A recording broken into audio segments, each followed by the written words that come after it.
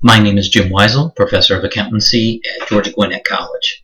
This is the second in a series of videos demonstrating how to account for leases. In the first video, we talked about Nath-Langstrom's leasing opportunity, and under those original terms of the contract, it turned out that the lease was accounted for as an operating lease. In this video, we're going to demonstrate a slight change in the terms of the lease and demonstrate how to account for a capital lease. Okay, so last time we looked at Nath-Langstrom, we had all the basic terms here of the contract and concluded that this was going to be treated as an operating lease because we answered no to all four criteria. That being, did the title transfer, was there a bargain purchase option, the lease term was less than 75% of the useful life, and the present value of the lease payments was less than 90% of the fair market value of the asset. On that basis, we determined that it was an operating lease, and we simply debit lease expense and credit cash every time we make a lease payment. So now what we're going to do is we are going to change the terms of the lease a little bit. And let's say that everything's the same, discount rate 6.5%, fair market value is $90,000, the useful life of the asset is 6 years, and so on. What we are changing here is the lease term. So instead of renting this asset for 2 years and making 4 payments, what we're going to do is lease this for 5 years and make 10 payments. Again, payments are occurring twice a year. So on that basis, we're now going to reevaluate the terms of the contract. Once again, we ask ourselves, does title transfer? We didn't change anything there, so the answer to that is still no. Was there a bargain purchase option? Again, we look at the original terms of the lease contract. No mention of the ability to purchase the asset sometime during the lease, and so we answer no to that as well. Now here's where we get into the impact of some of the changes. The question again here is the lease term greater than or equal to 75% of the useful life of the asset? And we can see here that in fact the lease term is 5 years out of a 6-year useful life, which is 83% of the useful life. That's clearly more than 75%, and so we answer yes to this question. Answering yes to this question alone makes this a capital lease rather than an operating lease. Remember, we only have to answer yes to any one of the 4 questions. It doesn't matter which one, but answering yes to any one of the 4 will make this a capital lease. So we already know this is a capital lease. And now we need to, however, still determine the present value of the lease payments, because once we know we have a capital lease, then it is necessary for us to determine the valuation of that lease. And under U.S. GAAP, capital leases are typically valued at the lesser of or the smaller of either the fair market value of the asset, $90,000 in this case, or the present value of the lease payments, which is what we need to compute. So we are going to take all of our information with regard to the lease, and I'm going to show you how to calculate all this again. And so I'm going to clear out my present value, clear out my time value of money information, make sure that my interest payments are again still set up for 2 payments per year, and then I insert the information that I know about. So for example, I'm making 10 total payments. They are $10,000 each, inserted as a negative in the payment menu path. So it's negative $10,000. Interest rate is 6.5%.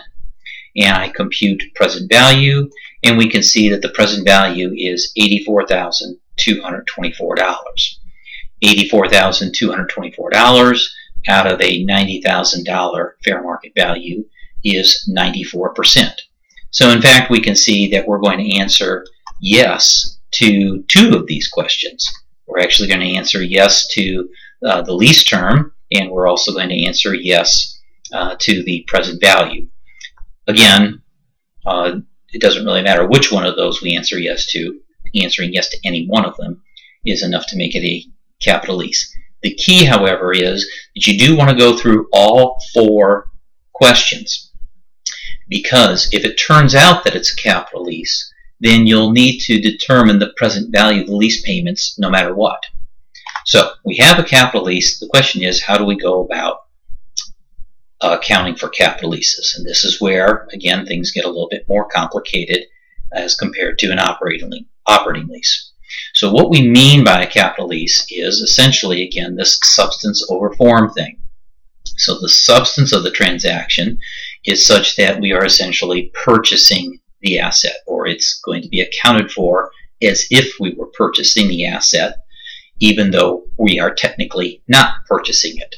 The substance of the transaction is that we are making a substantial use of the life of the asset. We're paying for a vast majority of the fair market value. We're ending up paying for about 94% of the fair market value. And so the substance of the transaction is essentially that we're purchasing this with long-term financing. We're just calling it a lease instead of a purchase, but effectively, or from a financial accounting standpoint, it's going to be accounted for as if we were purchasing the asset. So keep that in mind as we go through the journal entries, the recognition of all of the transactions that are necessary. So the first thing is that on January 1st, we are going to recognize the fact that we have leased assets. And so we're going to debit an asset account, typically called leased assets, and credit lease liability for the smaller of the present value of the lease payments or the fair market value.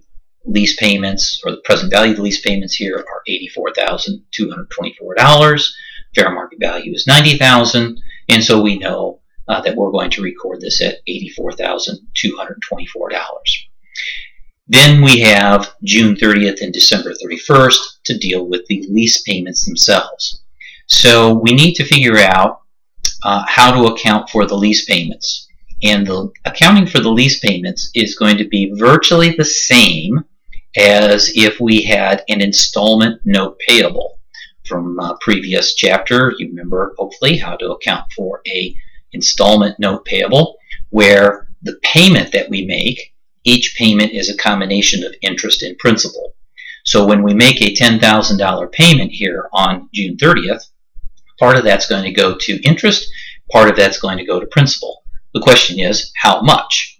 Well, go back to our basic formula for determining interest expense. Interest expense is computed as the book value of a liability multiplied by the assigned or appropriate interest rate multiplied by the portion of the year for which this interest payment applies. So the lease liability has a book value of $84,224. So $84,224. The discount rate, or the interest rate that applies to this, is 6.5%, 0.065. And from January 1st to June 30th is 6 months. And so we multiply this by 6 divided by 12, and that will tell us what our interest expense is. So the liability has been outstanding for 6 months, and the interest payment is, or the interest expense I should say, is $2,737 to begin with. Okay, and so our first cash payment is $10,000. Of that, $2,737 goes to interest expense. The rest of it then goes to satisfying the lease liability, which is just simply the difference between the $10,000 payment and the $2,737 of interest expense. And that's our first lease payment. The second lease payment is going to be computed essentially the same way. There is going to be one little difference, though. Notice that the lease liability started out at an $84,224 balance. We have now reduced that lease liability by $7,263. So the balance of the lease liability decreases every time we make a payment. And so that means that our interest expense calculation is going to change. The process is the same, but how we go about determining interest expense is going to be a little bit different, or is going to be the same, but the dollar amount is going to be different. Okay, so we started out with $84,224. We have reduced the liability by $7,263. And so at this point, as of June 30th, the balance is $76,961. Again, we multiply that by 6.5% and multiply it by 6 divided by 12, because from June 30th to December 31st is another 6 months worth of interest. And that works out to $2,501 of interest expense for this period. So when we go to record the transaction, we credit cash for $10,000. Interest expense gets debited for $2,501, and the lease liability gets amortized or reduced again by another $7,499. So that's what happens with respect to the lease payments themselves. So far, we've recognized an asset and a lease liability. We've recognized 2 cash payments, applying the appropriate amount of the cash payment to interest expense as well as lease liability. The last thing that we need to remember to do with a capital lease is to remember that we've got leased assets here of a debit balance of $84,224. Leased assets are going to be treated the same as if we had purchased them. In other words, they need to be depreciated. And so we have to compute the depreciation on this particular lease. And so we've got $84,224, and this is a 5-year lease. Remember, we're leasing this now for 5 out of the 6-year useful life. So the lease term is what determines our depreciation, not the useful life. It's the useful life of the asset to us as the lessee. Well, we're leasing it for 5 years, so we're going to allocate that leased asset over a 5-year time period. That gives us $16,845 of depreciation expense for this year. And so we will recognize depreciation expense and credit accumulated depreciation on leased assets of $16,845. So that's pretty straightforward, the depreciation part. Just remember that the depreciation is based on the lease term, not the useful life. It's how long we are going to be using the asset, not the total useful life of the asset. Right? So that's all of the journal entries. Once again, we will take these journal entries and determine the balance sheet as well as potentially the income statement impact. Notice here that we now have a reduced liability. Started out at $84,000 some odd dollars. We reduced it by $72.63, reduced it again by $74.99.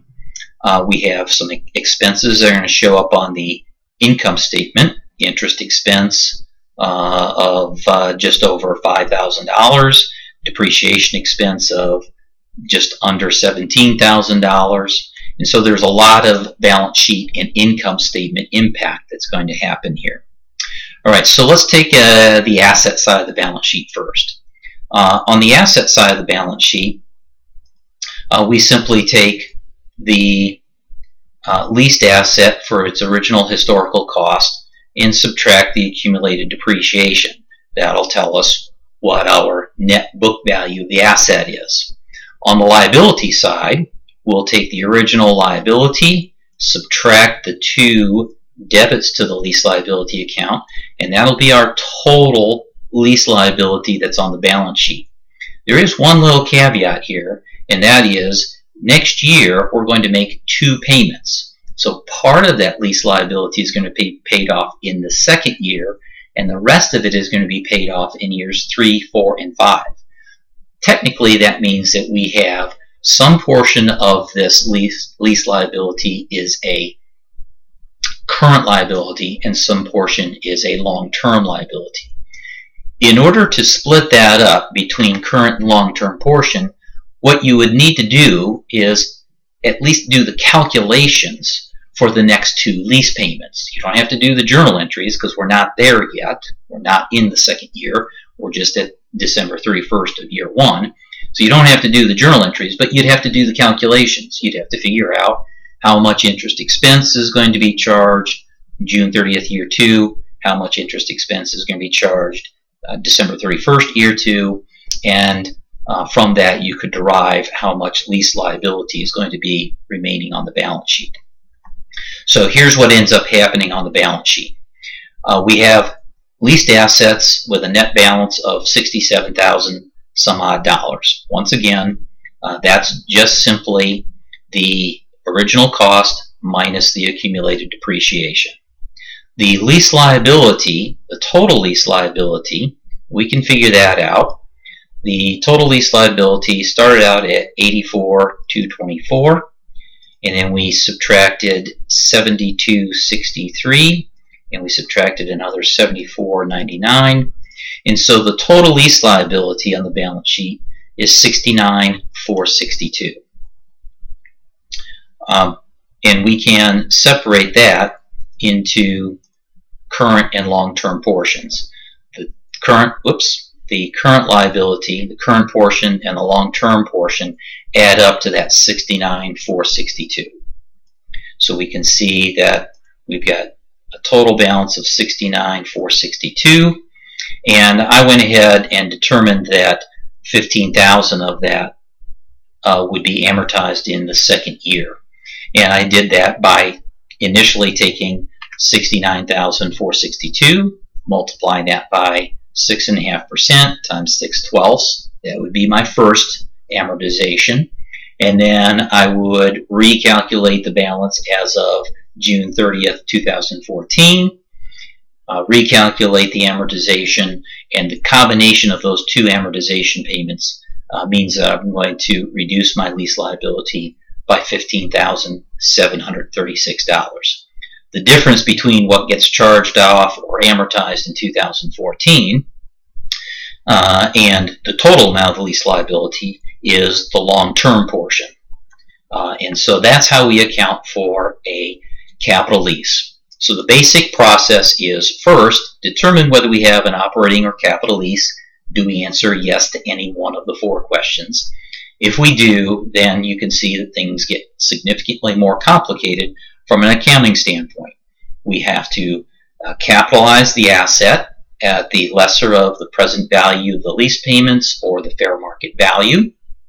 And then we also have to amortize the lease payments between reductions of lease liability and interest expense. And we also have to be sure to depreciate the asset.